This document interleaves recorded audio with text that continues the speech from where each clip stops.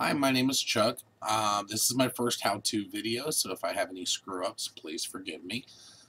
The reason why I'm making this video is I am currently in the process of building my own arcade machine, which I'm very excited about. My kids and I have two children, and we're going to have a project together getting to build this machine. And my son, of course, loves all the various video games that, are way, way older than he would have experienced otherwise. So he's very excited to learn about all these old games and old systems. Anyway, I built myself a prototype board to be able to begin programming lighting sequences and so forth.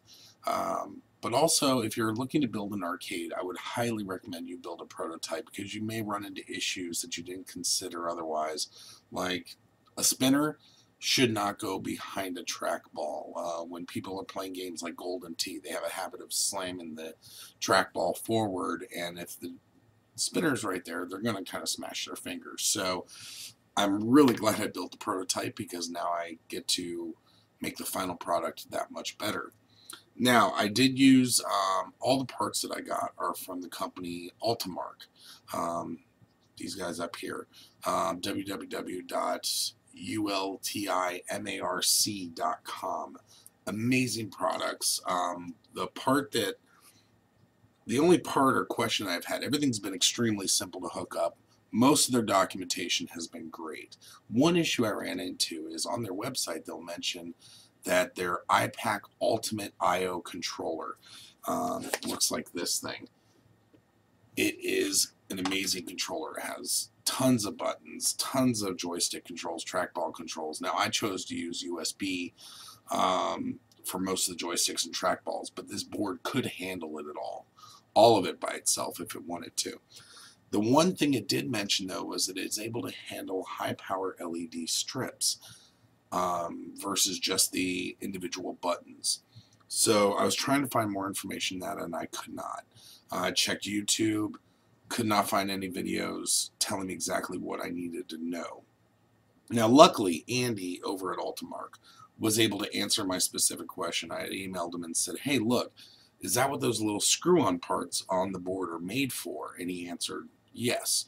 So I was able to figure out from that how to get my little Ikea,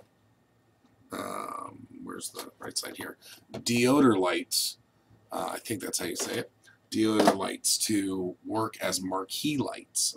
The reason why I wanted to have the Dioder lights on the controller for the marquee is because I didn't want to do the traditional way of just having a UV light behind the marquee, because then it's always on.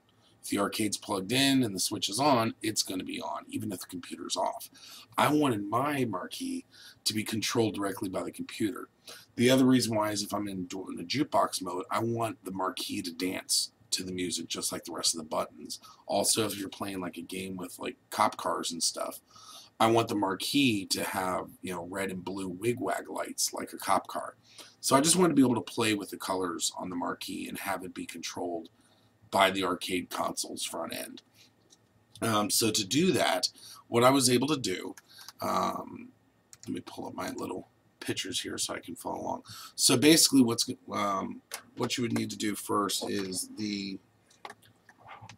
from Ikea, the set comes with this wire, and normally the connector is installed on this end, the one that looks like that.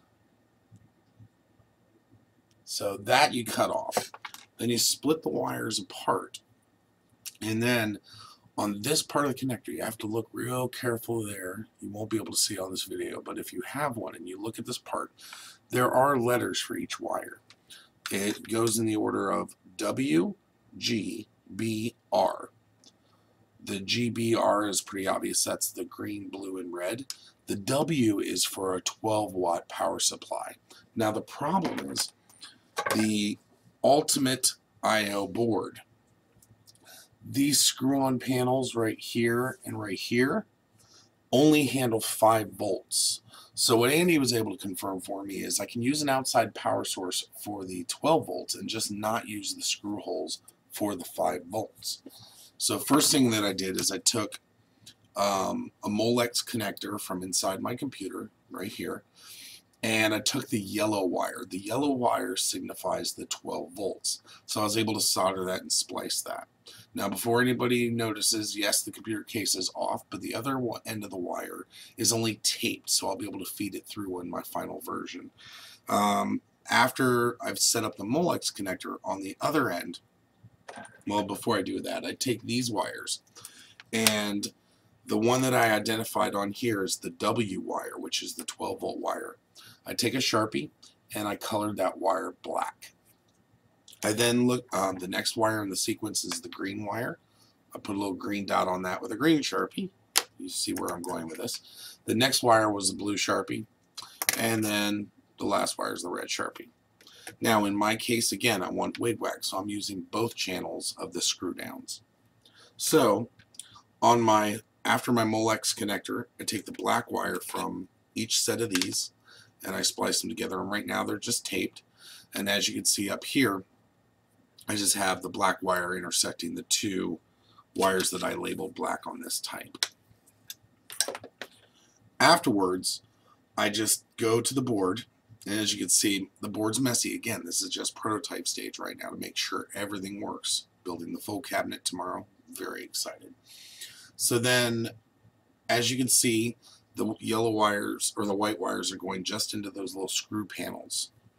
And now you can see how they're labeled. From the top here, you will not use the first screw on either side. Then the colors go, the 1 is red, and over here the 49 is red. Over here the 2 is green, and the 50 is green. And the 3 is blue, and the 51 is blue. So once you've got those screwed in, you can then, just like normal, plug that in, and you should be good to go.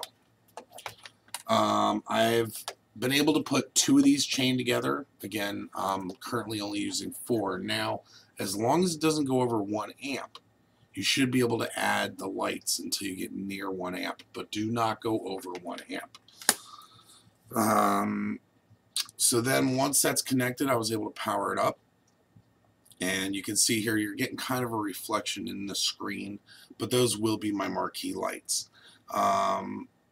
This next picture is just a snapshot of when I had Frogger pause, because my attract mode basically goes through the colors of each lights, and you can see that a couple of the little LEDs are white because they do a chasing pattern. In my case, my marquee lights, I've coded them to match what the P2 start button is, but you can animate it however you'd like. When you're setting it up in the Ultimarc software, or in my case LED Blinky, and I'm doing the generate input map, what I did is I set, when I'm setting up the label, I used marquee 1 and then marquee 2, where you would normally use like P2 start or 1 up, whatever. I use simply marquee 1 and marquee 2.